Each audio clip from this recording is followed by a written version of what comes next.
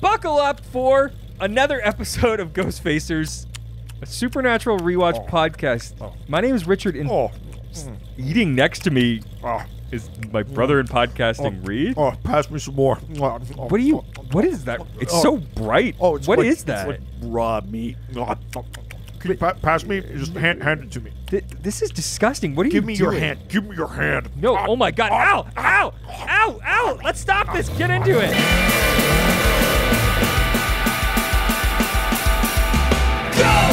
Ghostfacers!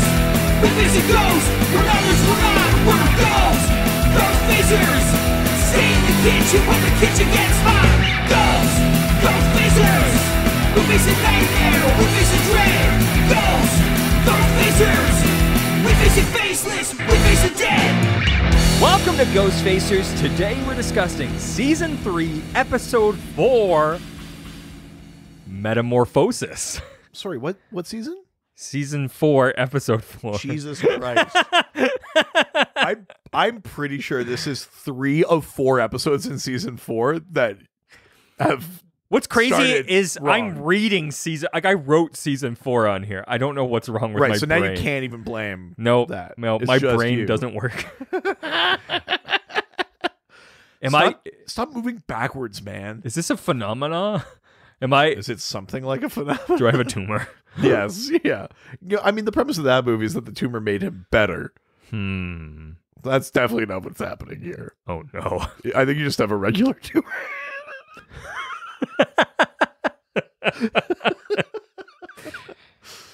Jesus Christ. Well, before we talk about this episode, we have a review. Woo!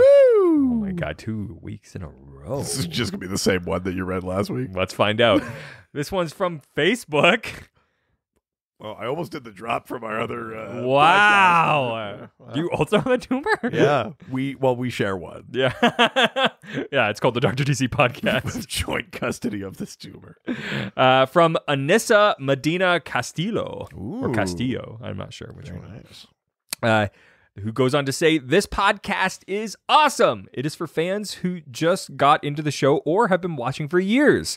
These guys' chemistry is unrivaled. I mean, it's thick. Yeah. How would you describe their chemistry? Thick. Thick. 2 C's. And they bring facts, lore, and comedy. I'm hooked. Ooh. Thank you, Anissa. I'm hooked like that pastor was back in season 1. We are in Lover's Lane. Yeah. Lover's Lane.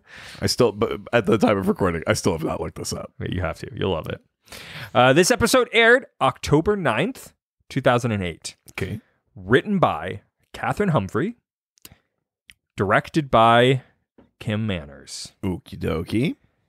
Metamorphosis 2008 is the last episode Kim Manners directs before his passing from lung cancer, January 25th, 2009. Oh, jeez Louise. Yeah. Oh, that's so sad. Yeah. So let's give a moment for Kim Manners, who was a fucking incredible director.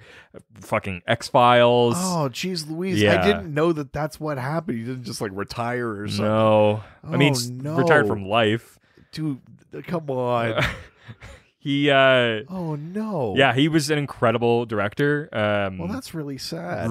part of- Much of his style is like imparted on like the personality of the show. He like and brought everything. what Yeah. the show's look is to Yeah. it. I mean, he's integral to it. I mean, so much of the reason why so much X-Files stuff is like associated with this because of Kim Manners. Yeah. All the like great X-Files like people who are on the show is because of Kim Manners. Right. And his relationship. Yeah. Kim Manners rules. Well, shit. So, Well, that's very sad. Yes. This episode was viewed by an estimated 3.15 million viewers. So we're still in the threes, which is nice. Do you want to see the promo to see? Yep. My guess is piece of shit because we dropped 400,000 viewers. Let's find out. They always do that like soft focus, weird slow frame rate. There's like thing. screaming in the background. Like, Yeah, it's always like stock, like like the Wilhelm scream in the background. Like, yeah. Like, It's that's not a good. I mean, last week is a rare, very good promo. Yeah. We're back to business as usual. I would say this week. That's kind of a bad promo. International titles For Metamorphosis. Yeah. I mean, Metamorphosis is a word, which is why everyone nailed it. Okay. Yeah, there's nobody did anything different. Right. It is just Metamorphosis in a many different languages. No one did like Hungry Man dinners. Like 1 pound of food. No, everybody yum yum chomp chomp people meat. Oh no. People loaf, delicious. Oh yeah. I would do anything for love, but I would eat you. You said Meatloaf. people Yeah, loaf, yeah, then yeah. I went to meatloaf. Yeah, of course you did. Yeah, that's Jesus Christ. Don't bring that into this house of Ghostfacers. But yeah, everybody got it. Sorry. Cool. It's a real fun segment.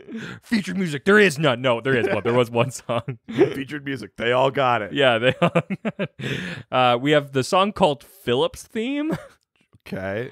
by Hound Dog Taylor and the House Rockers. Cool. Yeah, I think the song goes something like this. Philip, he's coming, Philip. You thought it was a theme. It's Philip's theme. Philip theme. Wow, wow. Where everybody knows you're Philip.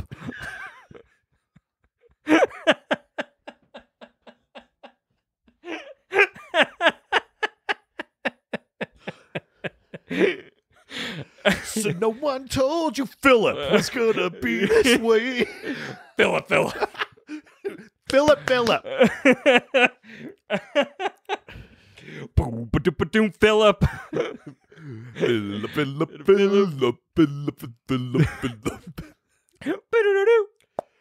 Oh baby, I hear Philip calling our salads and scrambled eggs.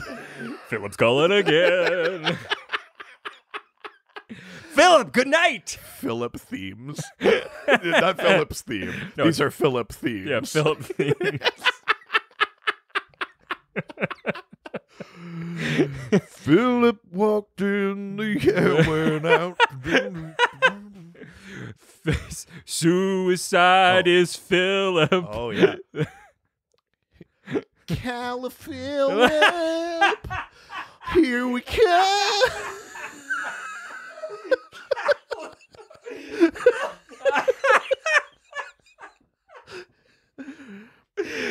We're not beating that. Holy shit. Oh my God.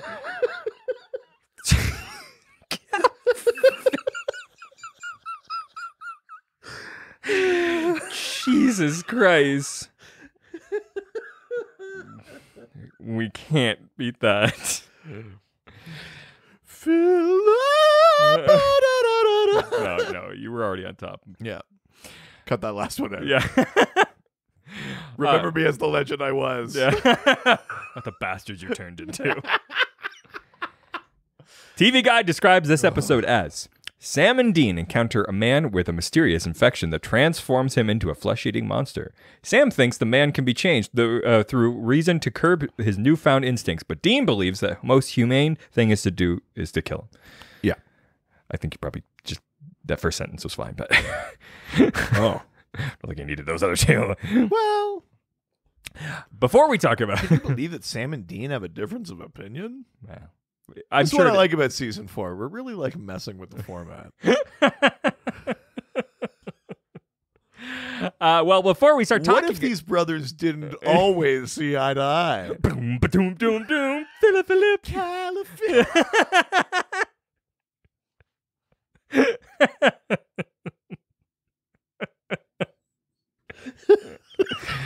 Jesus Christ. It's so dumb. We're so dumb. Yep. People keep telling us comedy is part of our podcast. We should start trying to do it. Yeah, maybe one day. It's more of like a we hope for. If we keep mentioning it, maybe they'll start doing it. I mean, I just can't believe we've been actually recording these and actually releasing them. Oh, was I supposed to be doing that? Uh-oh. I've been listening to other people's good podcasts. Before we get into today's thoughts, let's talk about some of the real world lore. about this week's monster. Let's Holy see what the shit. lore says about rougarou, Oh my god, that's right. baby. Oh my god. Yeah, we're talking. Oh, hold on. Before we do that, how dare you? Sorry, My segment. you've been interrupting me this whole time. It's fine. I don't see how that's relevant. So I had to bring this up because it's relevant to the show. Okay. I got a message from somebody from the Discord. Okay. Domini D93, who I believe is From what Discord? From the This Is Rad Discord. Okay. Who is a fan of this show. Oh, okay. Well, hey, thank you. Messaged me and said, "Hey, did you know the Manangal that we talked about on the Halloween episode is in a video game?" What? Yeah, and I was like, "What? It's a video game with a Mananangal? Yes. The vampire creature that rips itself in half? Yes." That's crazy shit. So, it's a JRPG called Shin Megami Tensei 5. Okay. It's a mouthful. Love how Japanese have the easiest video game names. Yeah, the game is like Pokemon except it's demons based on folklore and mythology and philosophy. So they also sent me the photo from it. Oh, yeah? Okay. Yeah.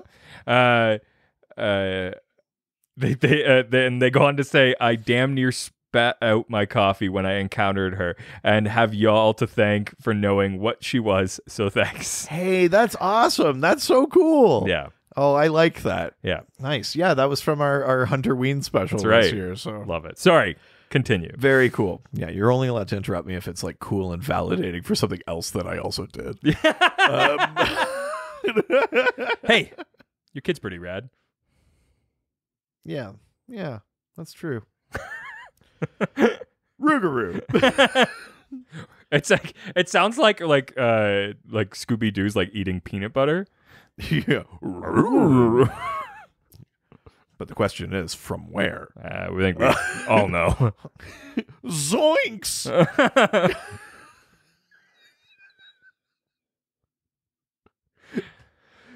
Like, it feels really good, man.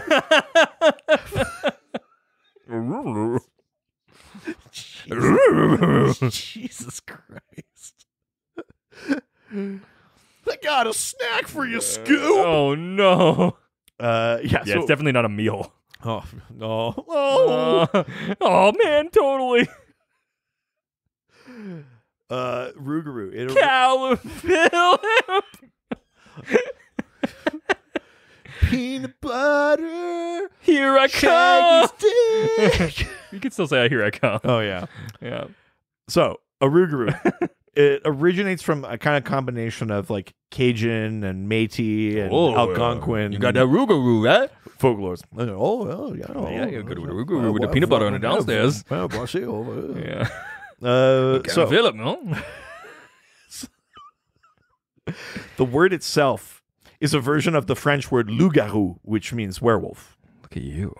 You know French or something? Voici mon. Oh my god! Did you live in? That should be proof. Did you live in France or something? Yeah. Les poissons, les poissons.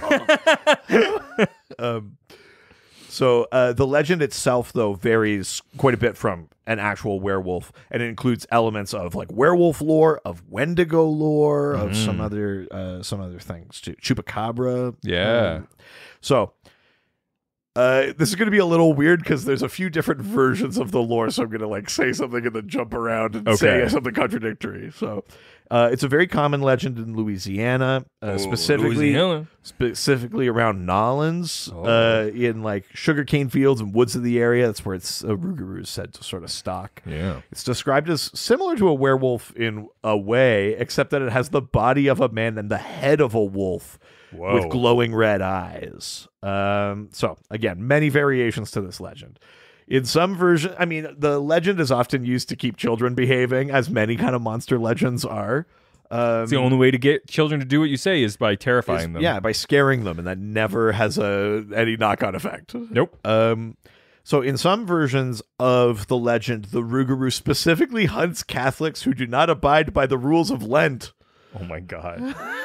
In this version, supposedly breaking Lent 7 years in a row will make you become a rougarou. Really? I don't think this is a prevailing theory, but it did make me laugh. So there's one possible difference between them and a werewolf is that they're not necessarily bound by the full moon lore. Some aspects of the legend say that they can change form at any time. Others, it's like during the day they're in human form, but at night, regardless of status of the moon, rougarou comes out. They're meant to feast on, blood and marrow, almost in a vampiric kind of way. They talk about like cattle, like with blood drained, kind of like a chupacabra, like the cow sucker kind of thing. There's a really great punk song called Chupacabra by the band Chicks Dig It. Nice. And it's like the song is like, I remember watching a skate video once and it's like, yeah, la Chupacabra, gonna reach right out and grab ya. Oh shit. It's a fucking great song. Look That's it up. fun. Yeah. So part of this is that sorry, that didn't have anything to do with you. I apologize. Unless you were in the band Chicks Dig It, that'd be cool. Do I look like I was in a band called Chicks Dig It? I mean, yes, but not because Chicks Dig It. Yeah. Yeah, like ironic name. Yeah, like the yeah, Bare yeah. Naked Ladies. Exactly. Yeah. So here's kind of an interesting element of this. It could be that the curse lasts for 101 days. Okay. So you're a rougarou for that long, and after that, it's the last person that you bit becomes the rougarou. Oh my god, is this like a It Follows situation? Kind of, in a way, except it doesn't come back to you, right? And it's not sexually transmitted. It's more like hot potato. Sure, yeah. Which is sort of interesting and odd. In Métis folklore, I think only like a Métis can be turned into a rougarou, which can happen simply by looking into its eyes. Whoa. It doesn't even have to bite you. There's not necessarily a cannibalism aspect to it, like the Wendigo. It's like if you look into its eyes, you become a rougarou. Okay, I'm going to say something. Sure. And it's not meant to be offensive. Okay. But I can't not so say it's it. almost certainly going to be. But I can't not do it. Okay. Do you think if a Métis who's in a rougarou bites somebody, that person goes, "Arr, Métis"?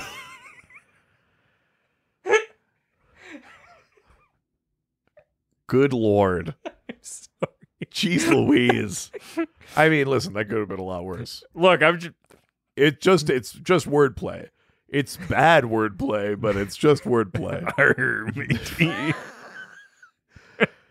There's also a splinter myth that a rougarou is like a rabbit-related creature as opposed to a wolf one, and those rougarous are created by witches. Do they also have ninja abilities? It's a splinter. Yeah, exactly. Tail, yeah. Yeah, it's funny. In some of the things that I was looking at, they talk about it as a curse, and then in parentheses say, or blessing for evil people. I mean, sure. It's like, yeah. that's literally true of all of these. Yeah. If you're evil, you love it. Yeah.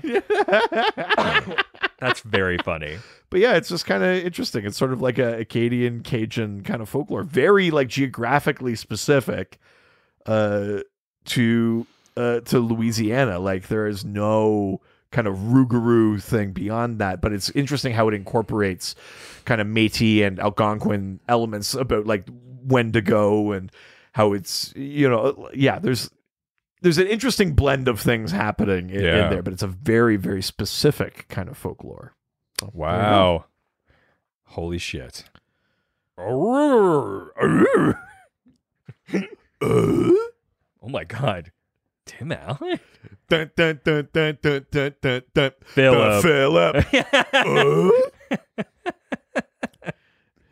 Can't be California. Man, Home Improvement. That's a good theme. It was a really good theme. I was like surprised. It was unfortunately a good show.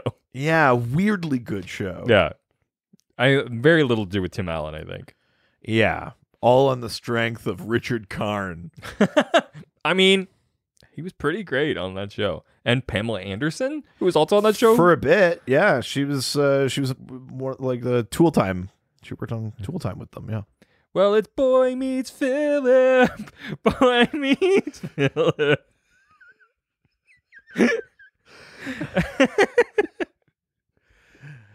My name is Philip, and I'm the fastest man alive. Philip.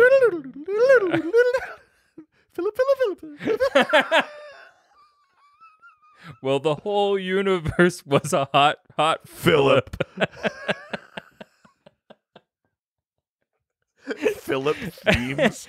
Just move the S. It's total chaos. Look at what happens. Well, let's get into today's episode. Philip, meet the Philip. He's a Philip in a Philip Street.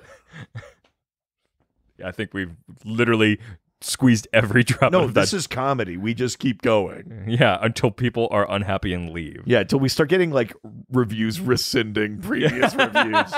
Yeah, you can't do that, bitch. They're locked in. Yeah, forever, because we copied them. Are they forever? I actually don't think they are. Oh my god. I think you can delete them. Oh my god, can't cut this bit out, but Okay. we gotta get this shit together. I know. Oh my No God. more Philip shit. No, okay. Here we go. So we begin the episode with the then. We start talking about Philip. I can't.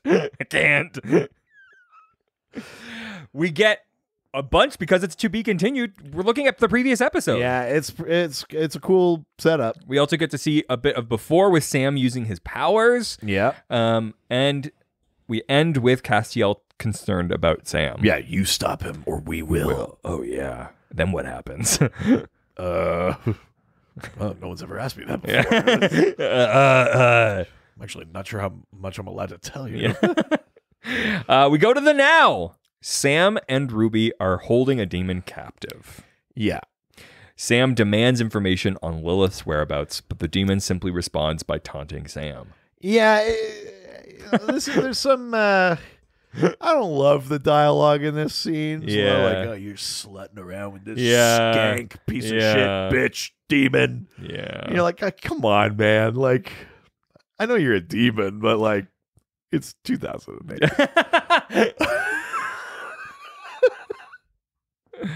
Yeah, well, there was actually a deleted scene where he says, like, I really respect sex work. It's a job. It's Yeah, a can real you work." believe this demon was demeaning someone? Yeah. Demoning someone? Wow. Let's go back to the Philip thing. I also want to. Okay. Sam uses his power Yeah. and exercises this demon. Yeah. And it saves the guy, like the host. Yeah. so- And then Dean shows up and is kind of like, "Something you want to tell me, Sam?" And there's kind of a lot of tension, and Dean realizes it's Ruby, and blah, Dean blah, has now seen everything. Dean has seen everything because he's been kind of hiding Yeah. and whatever. And He's really good at that based on the last episode. yeah, okay. Here's a few episodes ago. Yeah. Maybe in our season 3 wrap up. I think I'm on record very recently having saying I preferred Ruby 2.0. Yep. This scene made me instantly reverse my decision. Yep. Listen, acting is hard. People are working hard. No one is trying to do a bad job. And also, you never know what take they're going to use or why they use it. Maybe Sure. it's your bad take, but it was better for the lighting, or you know what I mean? Like, Yeah. shit happens. But she's bad in this. She's not good. No. Like, wooden delivery. I think she barely knows what emotion she's meant to be conveying. Or they just picked the worst takes. Which is weird that they put her with Sam. That seems so... Acting powerhouse. Yeah. Jared Padalecki. Literally could never get them on the show. It just... I'm sorry. Yeah. I mean, we're obviously being a little bit mean for the comedy of it, but like... It's a hard gig. I've been an actor. I feel like I know it's hard, but like it's not good. Everyone she's up. not good. Like, I don't know what she's meant to be conveying. It's not any of the stuff we got out of Katie Cassidy as Ruby, Yes. who actually, like, by contrast, Kills like, it. so good. I mean, I already knew she was good. I like her, but yeah, I was like, oh man, what was I thinking? Oof. I was watching that scene and I was like, yeah, that's about right. Yep. At least we won't see any more of her. Yeah. It, like, really, like, sore thumb kind of moment, how bad it is. Yes. He is shocked to find out that the woman with Sam is Ruby. Yeah. And attacks her with the demon-killing knife, but Sam intervenes and she slams him into a wall. Yeah, she slams Dean into a wall. Yes. Yeah. And Sam orders Ruby to take the man to the hospital. Yeah. There's some weird comment about, like... Well, yeah, and Dean says something about, like, oh, aren't you, like, obedient little bitch or something like that again. but also that like it's the shots like on her face and she just kind of like like there's no like like you can see what's missing from Katie Cassidy. Like she would have like grumbled or been like, whatever, you piece of shit. Like be like, you don't know what you're talking. Like even the dialogue isn't really Ruby. Like part of it is the performance, and the other half is like they're not giving her any rebuttal. Like Ruby last season would have been like, you shut the fuck up, you don't know what you're talking about, and then would leave. This Ruby just goes like, meh. But also has a face of like almost concern, which I don't think is appropriate. It doesn't work. It's the problem is like these are supposed to be the same person, and this is drastically not. It's the opposite of what we were talking about last week about how with Azazel, Azazel, the two actors that play Azazel in that episode last week are both doing a great job of doing what the main Azazel actor was doing, who was doing what Jeffrey Dean Morgan was doing. There's a consistency and a continuity to that performance across different actors, and it is not there for Ruby. Definitely not. Yeah. Later, Sam is waiting worried back at the hotel room when Dean storms in and starts like packing his stuff up. Yeah, and Sam's like, what are you doing? You're just leaving? And then Dean punches him a couple of times in the face. Well, yeah, because he grabs his arm and he heads towards the door, and Dean responds by punching him in the face twice. Yeah, and Sam is trying to say like, I'm using it for good, you know, like I don't use the knife because that kills the host. Most of the people that I've saved, like I've survived. Like I've saved more people in the last 5 months when you were gone that we normally save in a year. Like this is good. I'm taking a bad thing and doing good with it. And Dean's just like, oh, is that what Ruby's telling you? Yeah. But he's like, you left. You went to hell, and I had to keep fighting without you. Yeah, and is this the scene where Dean says like, oh, if it's all so good and hunky-dory, then how come the angels told me to stop you, or they would? Yes, and Sam's just like, wait, what? Because remember, Sam's the one who like believed in God before. Yeah, like we knew that. And Dean says God that was means real. God doesn't want you to do this shit. And you know what? As much as we give him flack, this is a good Jared performance in this moment, because he's. I mean, you know that he knows that he fucked up by not telling Dean. You also know that he's trying to be like, please don't like walk out. Like I'm trying to tell you, like I'm doing good with this. Like I just want you to understand. And then like there's a moment of like legit fear when Dean does that kind of turn about the angels and God. And Jared is doing a good job of this. It's a good Sam moment of him being like, but what? No, I'm doing good. How could they want me to? Oh my God, what am I like?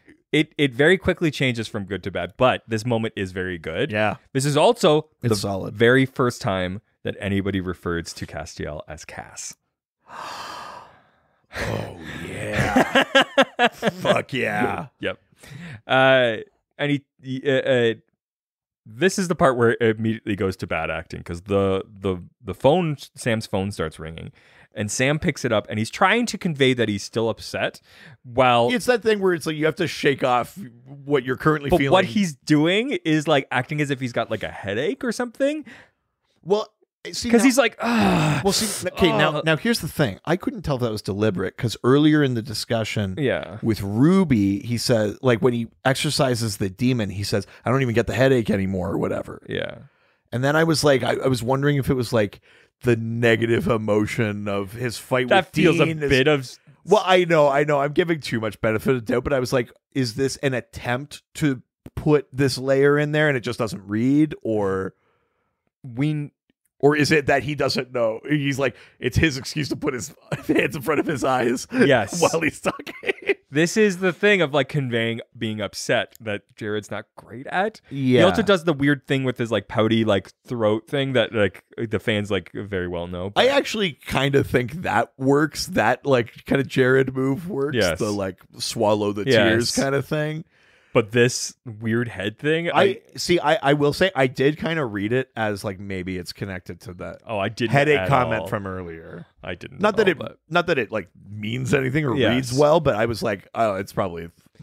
But they're informed about a case from a hunter called Travis. Yeah. We then flash to a man, Jack, at dinner. Yeah. Jack is like super, super hungry. He's a gross fucker. Yeah, he's eating 2.5 steaks for dinner. Yeah, and he's eating like fucking Denethor in Lord of the Rings. Like, so, and eating 2.5 steaks for dinner is a lot. honey, you're gonna have your steak, and she's like, right, Reed? Eating what? 2.5 steaks for dinner is a lot. Listen, I eat a normal human amount. Like you, the size of a human. Yeah, like an amount of a human-sized food. Oh my god, are you in a rougarou? I know. I eat the normal amount of food that a human would eat in a day every 3 hours. We see later, while brushing his teeth, the man is now like going through some weird like physical changes. Like it's like his writhing in pain, and like his spine. You're hearing like cracking and stuff, and shit. It's like almost like that like abomination scene in Incredible Hulk or something like that. Exactly. We then go back to the boys, and they're on their way to meet Travis. Dean tells Sam about his trip back in time, which is like a fun moment because it's like, oh yeah, this literally just happened. It's also interesting too because it sort of sets up that like Dean also knows that he kind of got through to Sam. Like he's not upset about it, but he's kind of like letting it go because he saw the fear in Sam or whatever, and he's like, they're actually talking. He's like, I'm gonna pull back. It's not like they've been driving silently. He's talked, he's described stuff, they're having a conversation. There's like tension because of what just happened, but it's also like how was mom, blah blah blah. Like I imagined the moment because they probably like had this fight. They're like, we gotta go, and so they get in the car and they're driving, and it's probably maybe like 10 minutes or something, and it's quiet, and Dean goes, yeah, so I went back in time.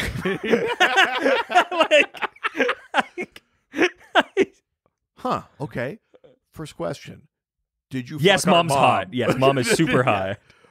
Well, it's funny because Sam says like, "How was mom? How did she look?" And then So you go like, "Don't ask that." And then he goes, "Was she happy?" And you go, "Okay." Yeah. But it's like, why did you phrase it like that? He's like, well, yeah, there's a big gap. Listen, He goes, you gotta tell me, how bangable is our mom? He's like, how did she look? And Dean just like looks at him and like winks, like, oh, all right. Let's just say you can call me Dad. Oh no. Oh. I mean, there's a lot of fiction written that says that, but Good Lord. That's so funny. But yeah, so it's kind of, we don't need to hear all of it. But they're chatting, and then Sam goes like, so what is this bigger plan? Like, how? Like, what does it even mean that he sneaks in and puts blood in my mouth or whatever? And then Dean goes, I didn't say anything about fucking demon's blood. Yes. And now we get the two halves of this come together, and then Sam goes, I'm sorry, I should have told you. And Dean goes, you're saying a lot of that lately. Yeah. Fucking. I do kind of like when even the show is like, we know. Yeah. That is a thing that the show is great at. We know there's a pattern to this behavior. Yeah, look, it makes sense. It's TV, but look, we know. Yeah. They arrive in Carthage, Missouri. The boys observe... Missouri. Oh, Carthage, Missouri. The boys are outside of the guy we just saw's house. Yeah. Jack Montgomery, yeah. A seemingly pretty normal guy until he starts ravenously consuming everything in the fridge, including raw meat. How do I bring this up? Oh? The actor is obviously not eating raw meat. So whatever they've made, it's slightly redder than actual like ground beef or something would be. It looks really good. He's like shoveling it in his mouth, and I was like, yeah. Okay. Like, it looks like, because it's a little redder, it looks like it's been like seasoned or spiced or something. I'm like, I would fucking eat this. You know what's crazy is that I've seen this episode a lot of times, and every time I see that scene, I gag. Oh, it's so gross to me. Turkey shit, and then he eats that ground, like that raw ground beef, and I was like, I get it. I'm feeling like you might be in a rougarou. I know, like, we like to joke about the fact that I'm fat and eat a bunch, although we probably make that joke more on the other podcast than here. We can move it over for those here who too. are just tuning in, I'm real fat. But I was like watching that, and I was like, it's only intellectually gross to me. Like, I have no visceral reaction other than I'm also hungry. That's fucking hilarious. Yeah. I am slightly concerned. At least you've never consumed long pig. I think. I mean, depends on your interpretation, I guess. But yeah, I mean, never never eaten it like a meal. Yeah. Just sort of had it in my mouth. No. Definitely had a snack. Jesus, so gross. They then visit their tipster, Travis, who knew the Winchesters when the boys were young. Yeah, I love the scene because the perspective of the camera, the guys are so much taller than this guy. Oh yeah, this guy's a little short king. Yeah, he's very much just like, wow, you guys grew up. He's got a cast on his arm, and he's like, oh man, how long's it been? And they're like, oh, like 10 years ago. Man, you're all grown up. It's like, it's funny because they don't have the relationship like they do with Bobby. Yeah, this is more like running into like your dad's friend from work, yes, who remembers you from that time you came to the office. Yes, yeah, like exactly. that's kind of what this relationship is, and it's sort of funny. Like the last time he saw them, they were kids. Yeah, which is very funny. Like he looks at Sam, fully grown adult Sam, and goes, "Are you still a mathlete? How do kids work? Do you keep mathletics going into your adulthood?" Which I do love because he goes to say no, and Dean's like, "Oh yeah, he does. This guy fucking loves numbers." That's very funny. I do like that. Anytime he's like, look, I'm mad at him, but I'll take any chance to fucking make fun of him. Yeah, and Dean really kind of goes in this scene on Sam. He's kind of ripping him a bunch. Oh, 100%. And in a future scene, too. But he tells them that, Travis tells them that he killed Jack's father, which is why, because they're like, well, how do you know that this guy is on a rougarou? Because he's like, this is what this guy is. He was a rougarou. And he says, like, he didn't know that the wife of the guy's was dad pregnant until it was too late, and she gave the kid up for adoption, and he couldn't find. Yeah, and the guys were like, "What do you mean you couldn't find him? Like, you're a fucking hunter." And he's like, "Maybe I just didn't want to." Kill He's like, "I don't want to kill a kid or something." So he's like, "I wanted to make sure I have the right guy." Yeah, we learn a little bit about the show's version of rougarous here, which is that it starts as this like ravenous kind of hunger. Yeah. And it's fine for a bit, and then you start wanting just meat. And then you start wanting just the bloody raw kind. Yeah. And then eventually, it always leads to, as he says, long pig, which Dean is like, that's my new favorite word, meaning human meat. Yes. And he says, once they take that bite, they change quickly and permanently into a full rougarou. Yeah. And they so it's like, there's like a tipping point moment. Yeah. Where once they have that bite of human flesh, it's over. Once you go long pig, you never go schlong pig. Oh, no, that doesn't work, but works.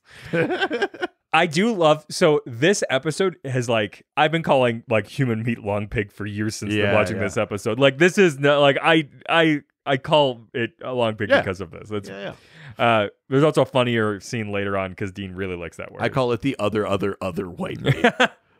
It's just called the other white meat. What's the third other? Rhino? Oh, I don't know. Delicious. We then see Jack at a bar. He's like eating he's just like a whole bowl of peanuts. He's like, "Can I get another drink and more peanuts?" Yes, because he kind of freaks out at his wife cuts her finger, and he's like, I gotta go, and she's like, I gotta go get stitches, and he's like, bye, and he like runs away. But yeah, then he picks a fight with a guy who's harassing a woman at the bar. Yeah, I like this scene because it's not just that he's hungry and eating the peanuts, it's also that he's like losing inhibition control. Yes. So he sees someone harassing him where maybe normally he would just be like, don't please, or he would maybe not even intervene at all. He's just like, hey, fuck face. Yeah. Get away from me. I'm thinking I'm back. Yeah, he's like instantly aggressive and walks up to him. The guy's like, you sure you want to do this, guy? And he's like, you know what? I actually do, yeah. And the guy tries to punch him. He grabs his wrist, just breaks his fucking wrist off, so his bone comes through his hand. It's fucked his up. His forearm bones are coming through the bottom of his wrist. It's so visceral. And then he kind of looks at that. And he's like, and even the woman's like, oh my God. Yeah, he's like, I don't think I needed that vigorous of a that guy was my brother. What? He came back in time. Step brother. This guy just came back in time. You know, you can't fight the instinct to fuck your siblings when you go back in time. Jesus Christ. That's so fucked up. Back at the motel, Travis and Dean are preparing to burn Jack to death by They're building a bunch of like do-it-yourself flamethrowers, basically. And Sam basically starts... Yeah. Oh, yeah, because Travis says the only way to kill them is to burn them alive. Torch them alive. Yeah. And Sam's... Which says, I guess is kind of redundant because you can't torch them dead. Yes. Because you can't kill them unless you torch them. Yep. So... Yep. So... Sam says he's done some research, and Travis is immediately like, what? Like, my fucking information isn't good enough for you? I mean, okay, boomer. Yeah. You know everything. Yeah. But, which is funny because then Dean steps in and goes, oh, look, this guy's fucking horny for research, all right? Like, yeah.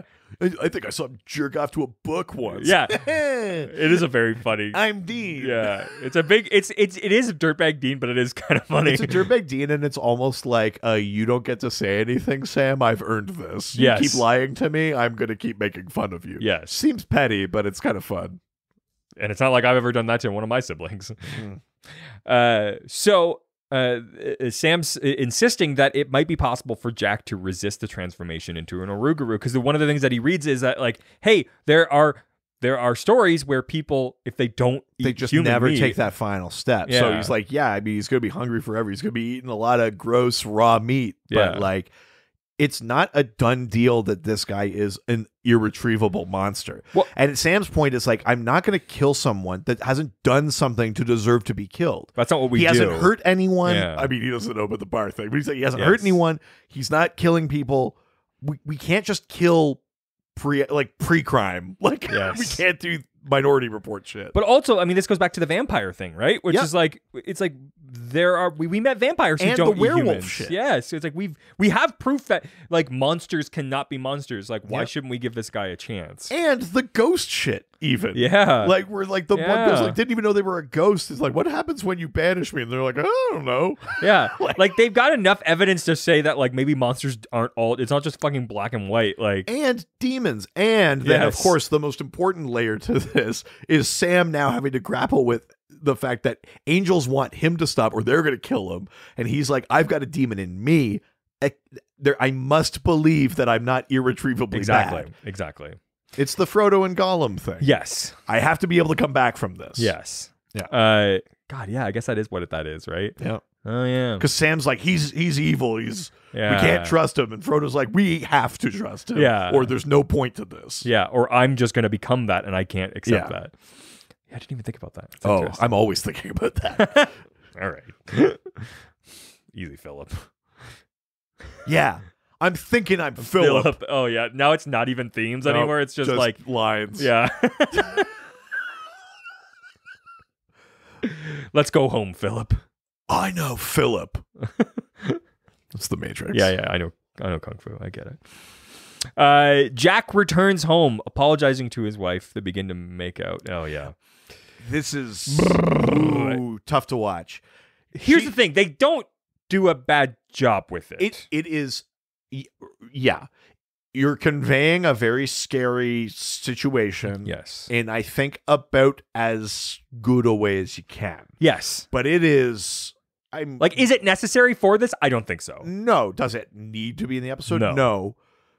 They handle it. They handle decently. it fine, but it is hard to watch. It is without it going all the way, it is a sexually transgressive scene. He still like rapes his wife. Like, he is ignoring her saying no. Yes. It's That's bad rape. and scary, and I'm scared for her. Yes. And and it's there's an element to this too, which is the show's not doing this on purpose. They're not making a statement or anything like that. But because the premise of the episode is, what if this guy isn't too far gone? yes. You have to lean to, well, it didn't go all the way. Ugh. Maybe he's still a good guy in there and he just messed up. And that makes this scene really not work for me. Sure. Yeah. Because, Fair. like, really, to me, that's the scene where it's like, kill him. theoretic, like, even though technically we're talking about whether or not he's eaten someone, that hasn't happened. You look at this scene and go, like, he already is way too dangerously past the impulse control thing. Travis is right. Yeah. That's it. Yes. He is clearly concerned over his because actions. of the premise of the episode, and then also having this scene, you're almost like accidentally saying, like, unless he full went all the way, Yeah. it doesn't matter, and he's still a good guy. He just made a mistake. Yeah, and fair. I really viscerally dislike that in this scene. This scene sucks. Yeah. I have a real problem with it. He is really concerned over his actions and does realize what he had done. But And again, sure, yeah. it's the and again, like the scene is effective in how scary it is. You know, you talk about Totally. How Supernatural executes its horror Yeah. or thriller elements. Yep. It is a very scary, effective scene, but is that the only way you could show the danger of this? Like, I don't know. I had a really hard time watching it. Fair. Yeah. Totally fair. As they travel to talk to Jack, Dean charges Sam with over-identifying with Jack. He basically calls out, he's like, you don't want to kill him because it's you. Like, 'cause it's... Yeah, Dean is like, here's the subtext of the episode. Yeah. It's true. Let me tell you a little something about what this episode's about, Sam. Yeah, I don't think they needed this scene either. I mean, I get it, but it is maybe slightly on the nose. But then Sam orders Dean to stop the car. And he tells, they get out and he tells Dean how hard it has been living with the knowledge that he is contaminated with demon blood. He's like, this is why I don't want to tell you. It's I not will a good tell enough you, excuse. I Sorry, watched Sam, this last but- night. I watched this last night and I literally out loud said, then get a fucking blood transfusion. Like, I mean, that doesn't get blood out of you. That's not what a blood transfusion does. I thought you can like change the blood in. No. You can put blood in. You can. If you take blood out and put blood in at the same time. I guess, but like, I don't think it's like every molecule of blood makes it. But out maybe of you it'll or like whatever. lower the amount of demon blood in you. Also, though. can you just get an elective blood transfusion? I mean, they're fucking demons. I'm sure they could get blood and do it. Like, if you take enough blood out and put enough blood in, it'll be new blood. I take your points, but also, I mean, we have some people who work in but hospitals also here. Let us know if every this cell is in true. your body basically refreshes every 7 years. But Sam hasn't had to re-up the demon blood infusion from before. So I think we're dealing with something that is beyond biologically that there is. Also, the blood was dropped in his mouth, not put into his, like... Like, I think we're dealing with something beyond what you could medically deal with. Maybe you're right. But he's like, I'm contaminated with this thing and I'm just trying to make the best of it. Yeah. The boys... I mean, you know what? Here's the thing. I'm going to need you to suck the demon blood out. All of these things are got to be real things that exist. Just suck and spit, Dean. Yeah. Suck and spit. You can pull it from the main vein. I mean, God, the people listening to this show must get fucking whiplash where we're like, this is a really like sexually transgressive scene. And then the next scene, we're like, what if brothers fucked? Like, what a fucking, like, the whiplash of sensitivity to, like, who gives a shit. As long as we stand up for the things that need to be That stood are up important for. Yes. and actually happening. Yes. But yes. Jared doesn't do that bad of a job here. No, I actually, despite everything that we say and the jokes that we've made at the top of this episode, this is a pretty good Jared episode. This scene is, yes. I think generally, sure. I think this is a good one because we already had the good scene of the kind of like, all the realizations he was having and shit like that. This is a good scene. He's fresh from Hawaii. He's feeling good. He's ready to act. The scene of him arguing with Travis and stuff. And, you know, like, I actually think this is a good Jared episode. The Am boys... I forgetting something? No. The boys try to talk to Jack. They go to him. He's like watering, just like weirdly, like mindlessly watering in his backyard. But just like an open hose. Yes. Like, it's not even like a sprayer. It's just His dripping thumb's not even down. over. It's just like... just water coming out the end of the hose. He's just standing perfectly still. Yeah, and they try to tell him of his and his father's real status as a rougarou. Yeah, as well as what that will happen if he consumes human flesh. Yes, he's taken aback by this unbelievable story, and he orders them to leave his property, or he's going to call the authorities. I got a question here. Sure. In a slightly later scene, we hear like a voicemail or something from his wife that says like, I don't know where you are, where you've gone. Like, come home. I'm worried about you. Yeah. Like, blah, blah, blah. But if he was just outside, I'm wondering, are we implying that he's watering someone else's garden mindlessly? No, I thought not that at home. Wasn't that when he went to the bar? No. It's after the gross scene. Is it? We get another one of those like I'm worried about you kind of things. But if he's watering his own, I assume he's just back then, because they knew where to find him. I guess. But then But the call comes later. Does it? Because I remember clocking that. Oh, I don't know. Maybe I've got it backwards. I think you must. Okay. But they then trail Jack that night. Yeah. And see him outside of an apartment building, looking up at a woman like getting dressed in her window. He keeps getting these like cellular vision of like blood. It's such a classic like body changing image that you've seen in movies and TV forever. Yeah, I mean the episode might as well be going like yes. Yes, doing that shit, you know. I did that once for a play. You were just the sound of a heart. Yeah. I had a mic and I like was in the back of like behind the curtain going. Nice. Yeah, that was cool. God, your career. I know the places it's gone and will go. Oh. And they see him trying to resist the urge, and then he starts climbing up the scaffolding up to this apartment building. And the guys were like, "Well, fuck, I guess we got to go kill him." And apartment? Isn't it his wife he's looking at through the window? No, it's just like some apartment building. Oh man, I watched this really late at night. He was like climbing scaffolding to get up. But I just thought it was like a trellis. Like no, it looked like scaffolding to me. It was definitely not. I swear to God, both of us watched this episode. Yes, I did. Everyone will go, yeah, Richard's right. I don't know. But he resists the urge and then heads home. Oh, okay. Wow. Because also, yeah, you're right. The way the next scene will. Yes, you're right. Anyways, sorry. And maybe that's when the call happened. Yeah, something like maybe it's a setup. Yes. Oh, I didn't even think of that. So. Fuck. So. Travis, without consulting Sam or Dean, has broken into Jack's home. Yeah. And is holding his wife, Michelle, hostage. This is a bad few days for her. And learns that she is also pregnant. Yeah. And we know how Travis feels about that. Well, this is I mean, listen, this guy playing Travis, I got to say, he does a good job at this because it would be very easy to play him kind of like fucking Kubrick or someone way to be like, it's the mission. Like, whatever. No. He does have like, he's just like, I would give anything not to do this. Yeah. But I already made this mistake once. I won't be here in 30 years to deal with your kid.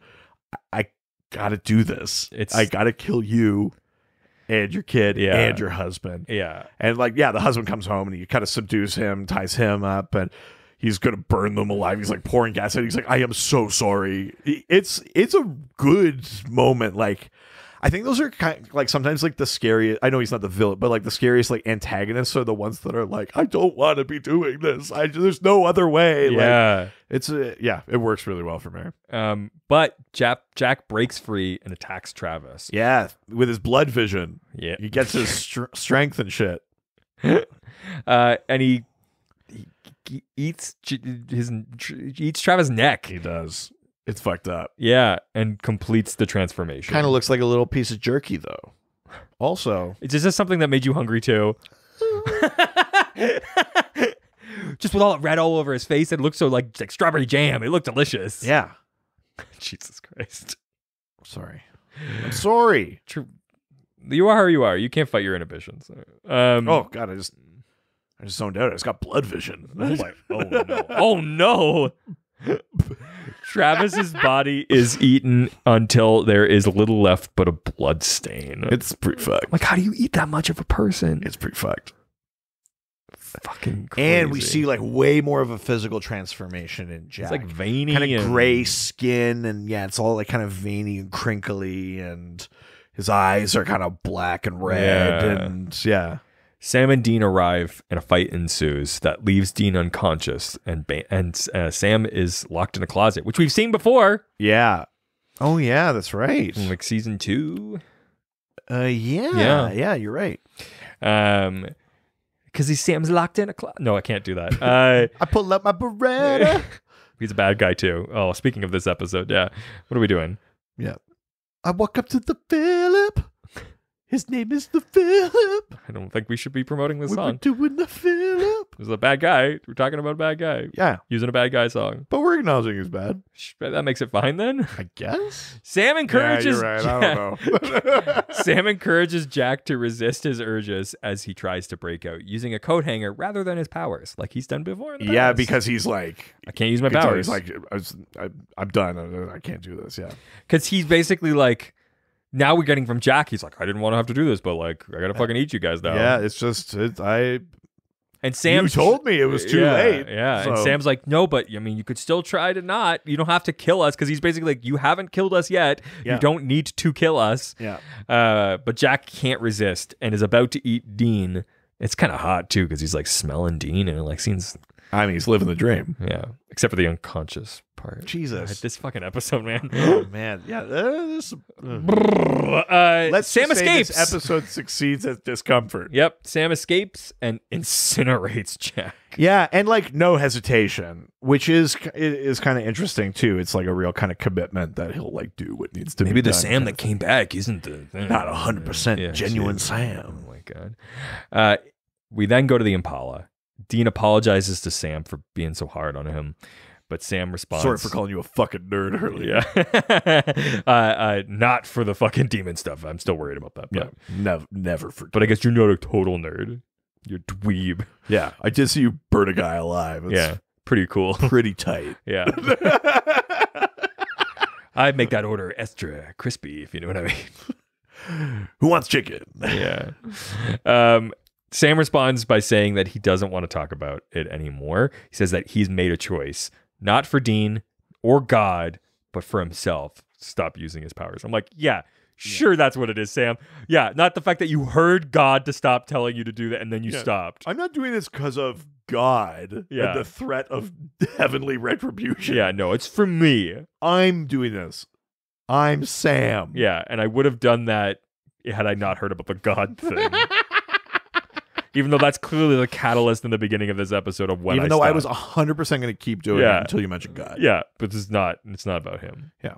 It's about this DOG. What do you think? I'm making my own decisions. Yeah. Hashtag Team Free Will. Oh. All right. So this is the end of the episode. What did you think? I remember. It's a little complicated episode. It is. Remember, yeah. Kim Manners directed this. I remembered elements of this episode. In particular, the idea of like the trying to stop it before you cross the tipping point, because it's a good concept and it builds on stuff we've been doing over the last few seasons in the show anyway, of the kind of gray area of monsterdom and things like that. Listen, you gotta say, like, as far as what Kim Manners is bringing to this episode, like, this is a tense episode. Very well directed. From what Sam is dealing with, you know, like the idea that like he actually truly thinks he's doing good with a bad thing, and the angels are like, we'll kill you if you keep doing it. And so the tension of him not sure if like now thinking like, oh my God, I've been doing bad the whole time, but like, that's literally not what I was trying to do. Why did it feel so good? Yeah. So like there's the tension of that, the tension of like the execution of the scenes of all that kind of eating and chomping, and that is like really visceral. Yeah, like really effective. The various violences and things that are visited are extremely effective in terms of like the danger and the thrill and the scare and the all that kind of stuff. I mean, again, it's not the episode doesn't set out to do this thing specifically. Yes. But because we're meant to believe in his ability to stay human and come back, then the choice to have a very sexually transgressive scene becomes but he's still a good guy. And yeah, the episode ends with, no, he fell. He was a bad guy. So I guess maybe the moral is, no, you're not. But it does still kind of feel like we already passed the point. the episode's telling us it's the eating meat, but we saw kind of a worse thing. Yes. It feels off kilter, and bad and extremely uncomfortable. And so, I mean, in terms of the emotional storytelling, it's extremely effective and well done, but some stuff is unnecessary. It kind of feels exploitive, flippant with it. Like a little like, and what if you did this? Yes. And then we'll move on and we'll never come back to that. And she'll still be, you know, kind of like when she's all tied up, she's like, save me, guy who tried to violate me. Like, we never come back to it. So it just feels, this show has a problem. It feels throwaway in the way that the Bella shit felt throwaway. Yeah, exactly. This show is still having some struggles with being flippant about sexual assault. Yeah. Yeah. And it is a problem. Because it really takes away from the other stuff that's good in this episode. Oh, it's it's a tough one. I like that they in many ways better define a rougarou than the actual legend does, especially the differentiation from a werewolf and things like that. I like those elements.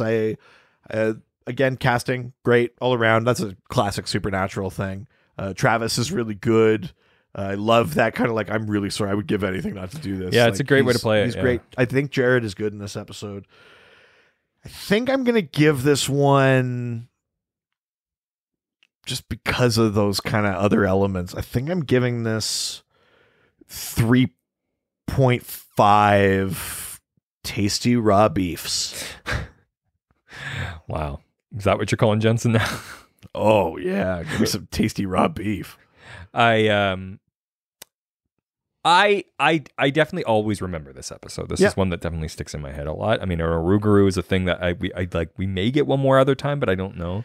Or just offhand, or as like a cold open kind of thing. Yeah. But it's not a thing that like comes very often. It kind of reminds me of like a Wendigo, right? Like I do feel like it does get relegated to that where they're like, oh, what is so and so doing? And they're like, there's a rougarou 2 states over. Like they talk about it like it's a good reference point, and it's a thing they can use again, and it's not all just like vampires and ghosts and demons, which I like. That there's a larger world of other types of monsters and stuff. I mean, it's a pretty Dean light episode, but he does get a few decent moments. Yeah. It is definitely a more heavier Jared episode. And for Jared in season 4, this is definitely a good episode. You really like want to hold back the praise. Yes.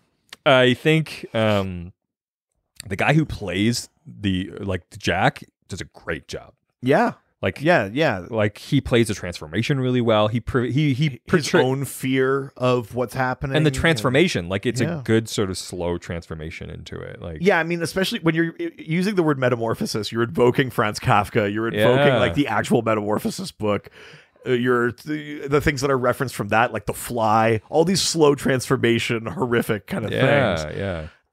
He does do a good job of There's some good body horror in this. There's a great direction. It's for me, it's really like there's some unnecessary like writing pieces in this that I don't. Yeah, I mean, we didn't even talk about like even the stuff with Ruby in the beginning, like, God, this slut, you bitch, blah, blah. It's that kind of like they still haven't grown out of the like, how badly can we treat a woman to show that things are bad? Which is interesting because it was, I mean, at the end of the day, like one person gets a writing credit usually, but it tends to be more than one person. So I don't want to put it all on them, but it is interesting that it was a woman that wrote this episode. Yeah. I don't know what that means, but it is a thing to point out. I mean, being a woman writing an episode doesn't mean that everything you did is all of the sudden fifth wave feminism either. No, not at all. And so I don't know what that means, but it is a thing to be. I think it would be one thing if it was just like Kripke wrote it, you'd be like, fuck, man, like it's 2008. Because I do feel like some of the other episodes where we've pointed this out, it's been like a dude writer potentially, like, or even Kripke. And I think I can only be so like judgy about it because I know how better it gets, and the show does a real conscious like improvement. I mean, we've already seen it to this point, but the show does actively continue to grow and get better and move past this kind of shit. Totally. Yeah. But there is some tough parts of this, which is like part of just like a representation of where TV is back then, right? Yep. But like, I think if you're looking with, I think it's always important to look with an understanding, but like conscious eyes when you're looking at old media. I think the ultimate problem that we're circling the drain on is that the wife is a prop. Yes. Without getting killed, she is fridged. Yes. In this episode. 100%. She is there only for him to be like, oh, did I hurt her? Oh no, me. But this episode could be the lens of what happens when you're watching someone metamorphose. They do it you know bit. What I mean? Like they give her a few moments. But it's not from her perspective. No. We get moments of her on screen and registering things, but we don't. The episode isn't from that. Where the guys come to her and say, this is happening to your husband. We need to stop him before it gets there. They come to him. They don't. You know, he fucks up and attacks her, and then we follow him to the bar. We don't follow her dealing with it, and then Travis showing up and she going, is there any way to... You know what I mean? Like, the lens of the episode fridges her without actually killing her. But yes, they do give her a couple like she isn't total like 100% like bitch wife sort of like stereotype, but she does have a couple moments where she like calls him on like, why the fuck did you just leave? Like I had to deal with all of this hospital stuff. I had to drive myself to the hospital alone, which I like that they did that. And she fights him off, which is good. Yeah, but again, it's she shouldn't have had to, and it sucks that way and again it happens, and then we leave her to follow him instead of. It's not her story. Yes. Right? Like, and that's the problem, I think. But again, great directing, Kim Manners, R.I.P. And yeah, I mean, like, great acting all across the board. What? Oh, I was just thinking to myself, I might actually lower mine to 3.25. I think I'm going to match what you were at, which is 3.5 delicious bowls of bar peanuts. Ooh, fine. You can have those as long as I get the meat. The bar peanuts did look tasty. The bar penis? Peanuts. The bar peanuts. Hey, can I get some more bar penis? Whatever comes. All right. Are you going to lower it? I did. Wow. I did. You're 3.2. I'm 3.25. You're 3.5. Wow. But we're still like ballpark buds. Yes. So. All right. Well, that is it for this week. Did you have any thoughts on this episode? Like, where do you stand on sort of all the stuff that happened here? Yeah. We're always interested on different perspectives. Yeah, specifically from women. You know, like, we could only talk about how it made us feel and what we thought about it, but like, are we alone in this thought? Like, are we being sensitive? Like, I don't know. Like, let us know how you feel. Also, anybody who works in the medical field, can you just completely change someone's blood? Yeah. Could you 100% flush old blood out and replace it with new blood? I'm curious.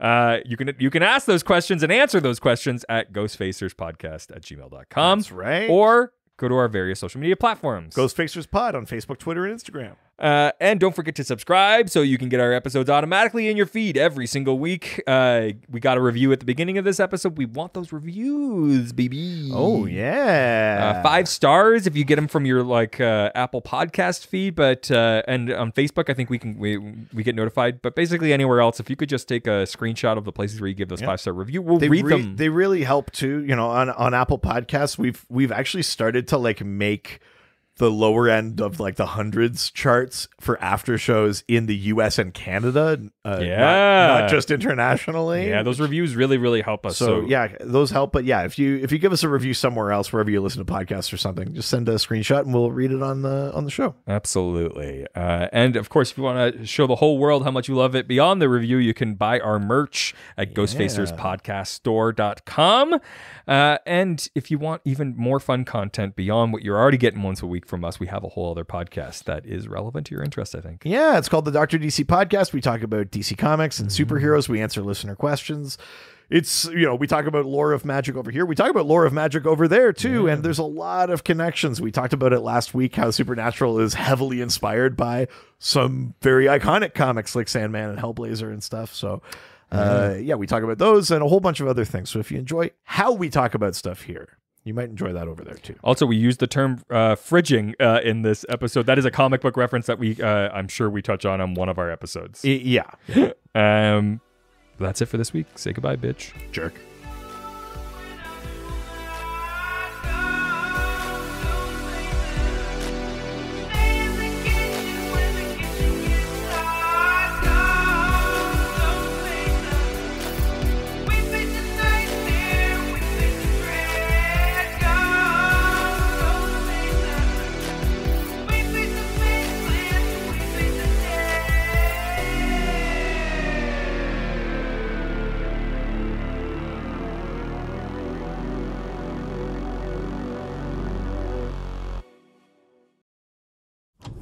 This was a Brain Freeze podcast.